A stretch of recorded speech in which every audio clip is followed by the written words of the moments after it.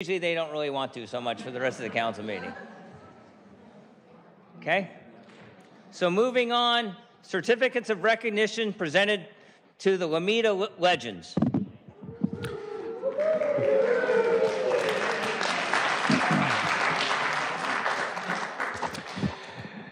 Thank you, Mayor. Before we get started, we're going to test real quickly to see if Councilmember Gaisley is with us. Councilmember Gaisley, can you hear us?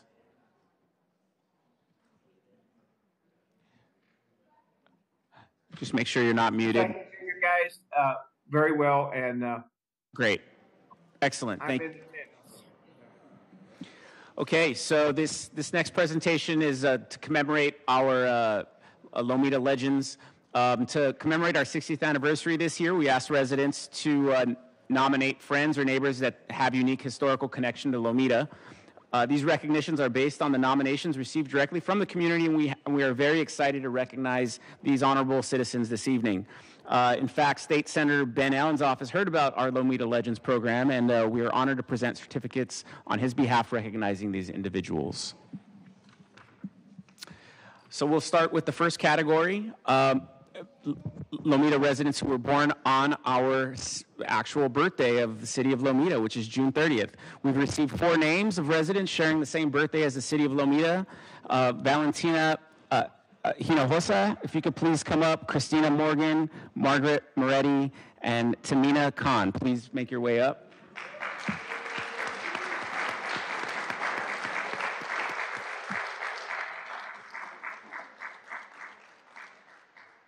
And of course, happy birthday.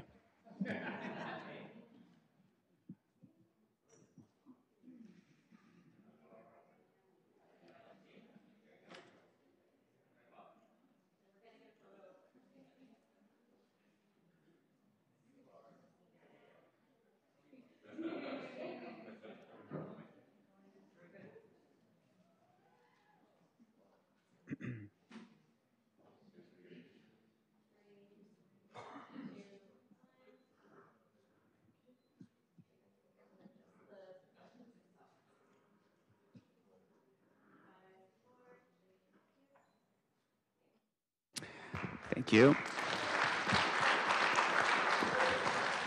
Okay, and our next category, our very own Councilmember Sagawa and her husband, Chris Sagawa, were married on June 30th. Happy anniversary.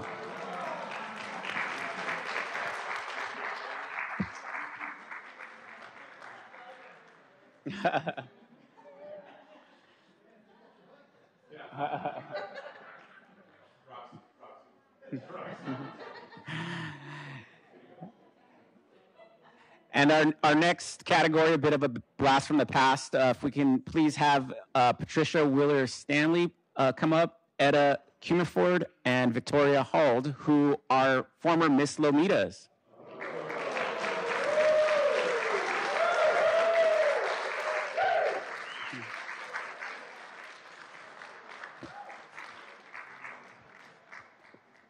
Patricia was a contestant in the 1950s. Victoria was crowned Miss Lomita in 1964, and Etta crowned in 1967.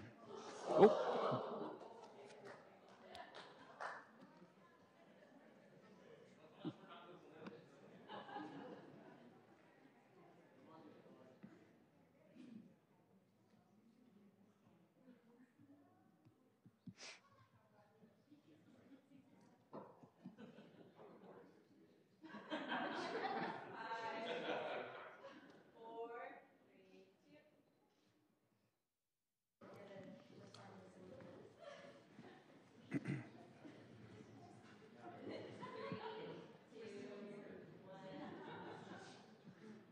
Thank you.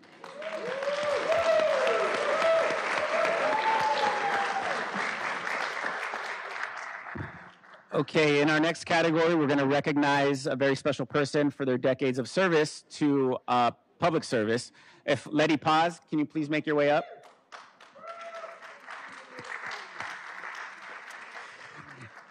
Letty is a resident of Lomita for over 30 years. She has dedicated 33 years of serving the city as an employee. So thank you very much for your service to the city of Lomita, Letty.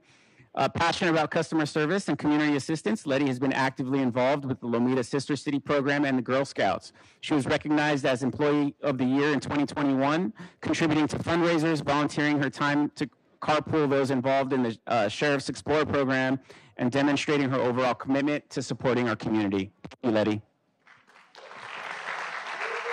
Love you.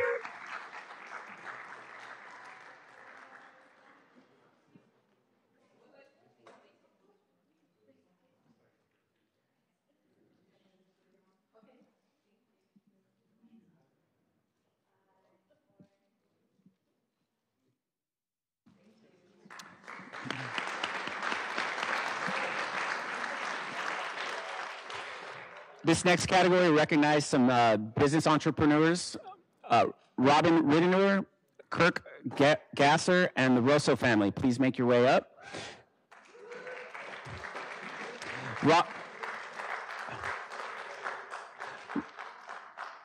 Robin and her family have deep roots in Lomita. Her father, Carl, operated Carl's brake and tire shop, and her aunt, Mary, contributed significantly to Lomita's history through her work with the Historical Society. Their family story and photos are preserved in the history book of Lomita, solidifying her lifelong bond with Lomita.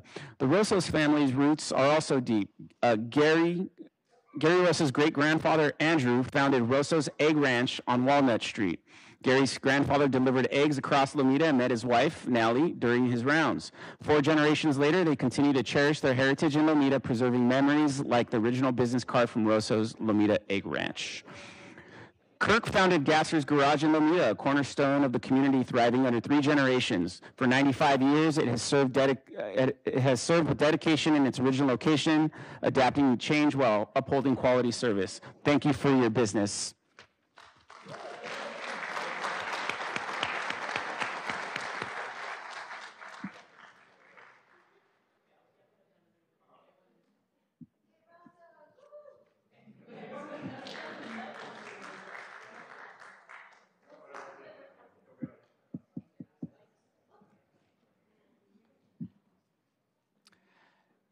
And if Susan Jones and Alice Ferguson can make their way up. This next category is early scholars. Susan Jones and Alice Ferguson have deep ties to Lomita's history. Susan moved to Lomita at age 4, attending Eshelman Avenue School when it was Orange Street School, and Narbonne High School during its early years as a 6-year-old. Alice Ferguson, a lifelong resident, has generational roots in Lomita. Her father owned Bill and Frank Service Station, now the site adjacent to City Hall.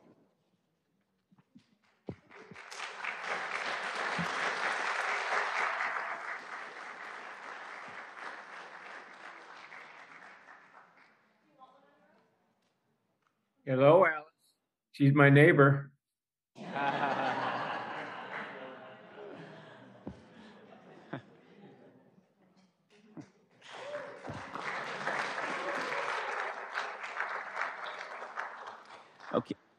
Okay, this next category recognizes somebody who lives in the city's oldest house, built in 1908.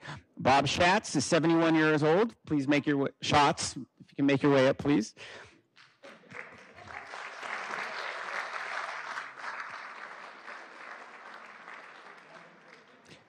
Bob fondly remembers simpler times when his mother walked to collect their mail before the neighborhood grew bustling around them.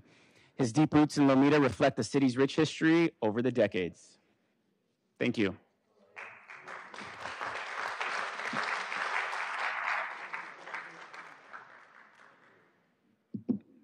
Manuel Marquez, if you can make your way up, please.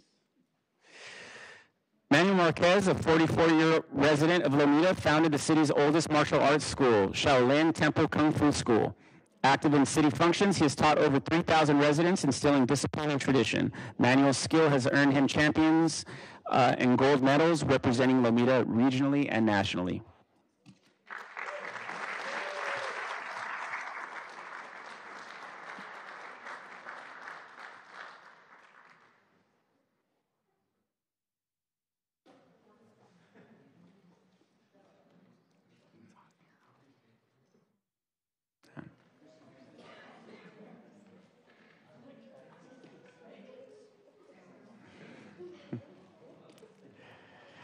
Okay, if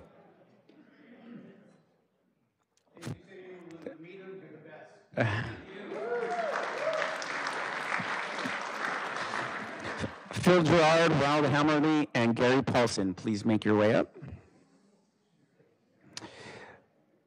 Phil has been a proud resident of Lomita since 1962, 2 years before it was incorporated. His deep root connection to the community spans decades, reflecting his commitment to Lomita's growth and development over the years. Ronald and his wife Kathleen moved to California on their honeymoon in 1956, planting their roots in Lomita. Ronald founded a successful construction company and raised 7 children with Kathleen. Gary has lived in Lomita since 1948, building his childhood home on Woodward Avenue and excelling in track at Narbonne High School. Since 1978, he has owned Paulson Pastoring, Par 4 Sports Bar, and CJ Steakhouse, and manages rental properties across the city. Gary is known for his commitment and involvement in the community. Thank you so much.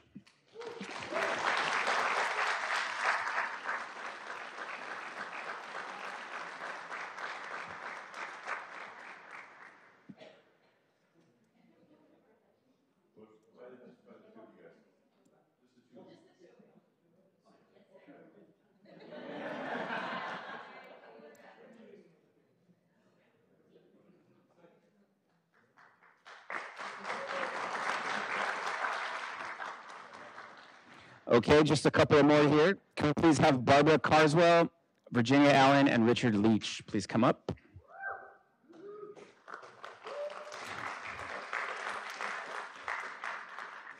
Barbara, who is 92, epitomizes community dedication. As a former den mother for the Lomita Boy Scouts and volunteer at Lomita Magnet School, she has consistently put others first. Barbara's love for gardening is evident in her beautiful garden, a testament to her passion for nature. Richard, known as Mo, is entering his 91st birthday and has lived in Lomita since 1941, remaining in the same house. A dedicated community member, Richard shares vivid stories from Lomita's past, preserving its rich history through its memories. And Ginny, Virginia, also known as Ginny, turns 100 in August 10th of this year. Originally from Chicago, she lives with her son Jerry and his family, longtime residents of Lomita.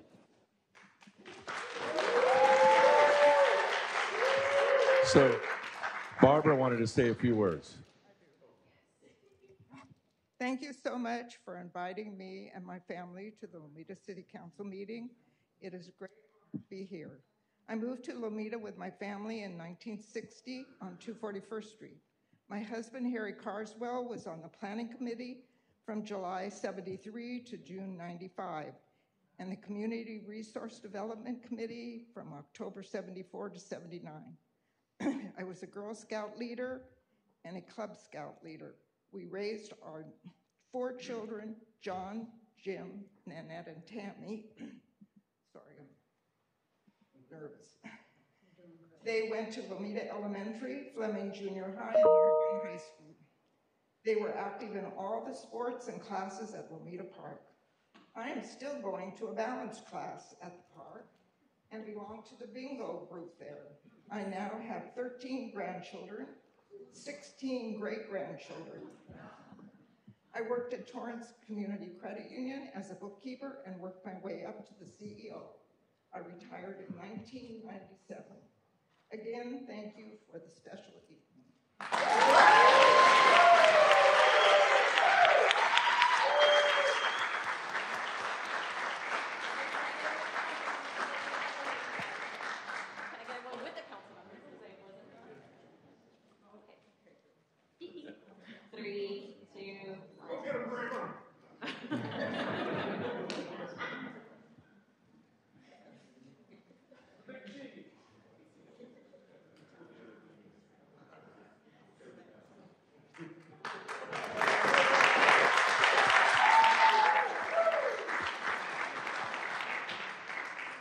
And Mayor and Council, this is our last category, and it's honoring two longtime residents who are no longer with us.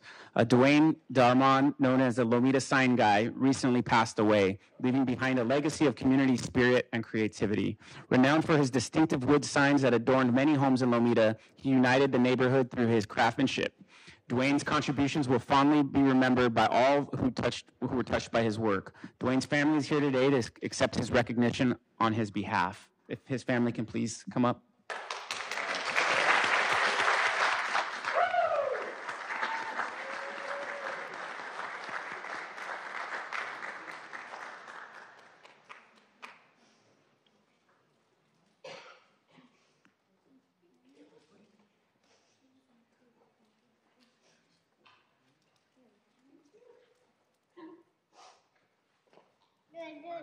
Get photogenic.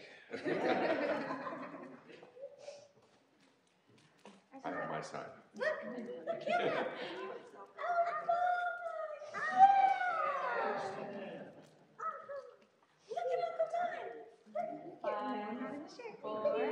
We're getting out. There we go. 5, 4, 3, 2. And then did the family want a picture? Yeah.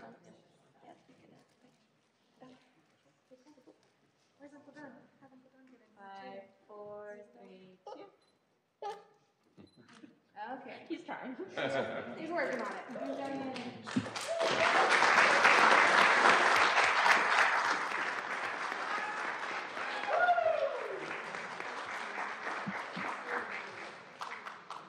Gertrude Carpenter Jury moved to Lomita in 1945, a pivotal year that marked the beginning of a new chapter in her life. It was in Lomita that she met her husband Floyd, and together they laid roots down to start a family. Gertrude's passions for her community and her love for nature were evident in her active role as an activist, advocating for causes close to her heart. Her dedication to preserving Lomita's history earned the title of the city's first historian, a role she embraced wholeheartedly. Gertrude's family is here to accept her recognition on her behalf. If her family can please come up.